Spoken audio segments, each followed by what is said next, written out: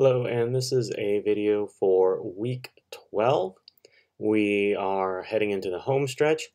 The good news is this week we're not doing too much. I'm going to give you a slight break on the group work because I feel you need it. But by now you have submitted the four major parts of your research project with the overview.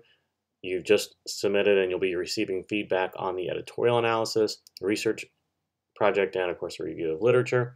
So you have all of those parts.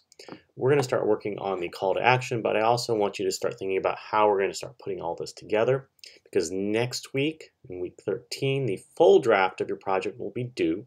That'll allow me to look at everything and provide you feedback on how it all flows together before you submit the final project on week 14, at the end of week 14. So I'll scramble to get all those graded over the weekend so you can have feedback early on in the week. Hopefully Monday or Tuesday, we'll see how well that goes. Wednesday at the latest, that'll give you some time, but you'll also be receiving feedback from your classmates. So what I have in week 12, I do have the link to the research project again for you to look at. I do have a video explaining the call to action as well as a script. The only assignment for this week that you have to turn in is discussion 27 due Saturday night.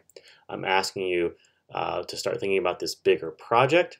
What's the strongest and weakest part of your argument and your project? What have you been finding out? What have you left out? What do you need to say? So you've been getting some feedback from me in the discussion boards, and hopefully you've seen those. If not, I'll make sure I show you where those are. What do you think you need to know? What's going to make your paper convincing? That's an important thing to consider. Test these arguments out on other people. That's what we've been doing in our group. Our group members all know these topics pretty well, so that's helpful. But try them out on a friend or parents, or if you don't have friends or parents, a random stranger on the street, somebody who's going to listen to you talk about these and listen to their concerns and address those concerns in your paper. You might say something like, many people would counter or oppose this idea by asking these questions. These are easily refuted or easily addressed with X, Y, and Z. That's going to make your paper a lot stronger. Think of yourself having this, imaginary shower conversation with somebody where you're arguing and you hear their response and you're giving that good counter argument. So that's what we have to start thinking about. So try to figure out what these counter arguments are to your call to action and to your research argument. Figure out how you're going to refute or rebut those arguments in order to show that your ideas are good. And then think about how you're going to revise your project. Now I'm going to quickly go into the group discussion board to show you where those comments are. So again, go into the discussion board and you got to go into your discussions. So I made comments on your research drafts, and you'll see somewhere in here my picture. Oh, I haven't done this one. I'm working on this one. That'll be done today. I'm sorry. I try to go in different orders, because I have 5 different groups to work on. So last time I started with health and went down to trafficking. This time I started on trafficking, went to health. So in the group discussion board,